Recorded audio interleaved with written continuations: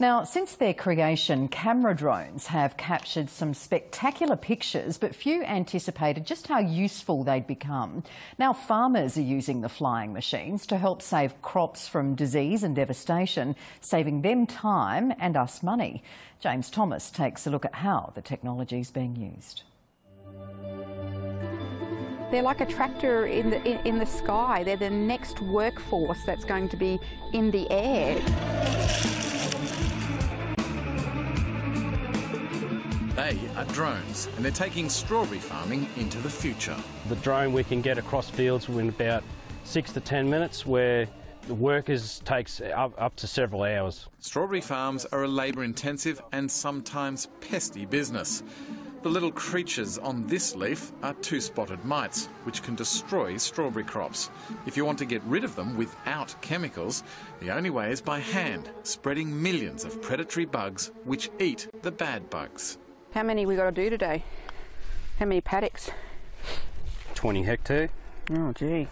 It is back-breaking work, and if you hire help, expensive. Nathan and Amanda Roy thought there must be a better way. That's when Nathan struck upon an idea. Just before I was on the internet and I bought one of those drone things. And I said, what on earth is that? And he said, oh, you know, those flying things that you see on TV. And I said, oh, well, what are you going to do with it? I'll just mount one of these things underneath it or something like that and be able to spread via air and just get rid of all this hassle. And for 6 weeks he worked night after night after night on my kitchen table. There were screws and tape and electronics everywhere. But then lift off. An idea became a reality and the Roys had their flying tractor.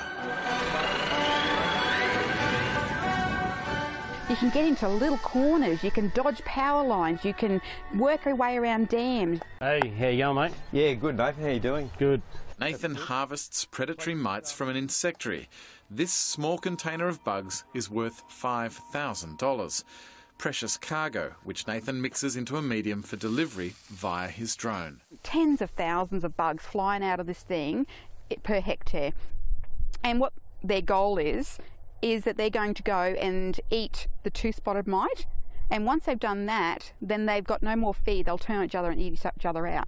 Hey, Ray, how you going? Doing good, Nathan. Here to drop those commando bugs into the paddock. Yeah, mate. Farmers like Ray Daniels are now paying Nathan for his unique flying biocontrol service. We've used it this year and it's had excellent results. Nathan is now looking at ways of growing his business, and again, technology may provide the answer to a more efficient treatment of sick crops. When we humans get sick, we get a temperature. Well, guess what? It's also the same for strawberry crops. So the next step for Nathan is to attach an infrared camera. Now, this will allow him to take the temperature, literally, of a strawberry crop, which will allow him to work out where he needs to apply his bugs.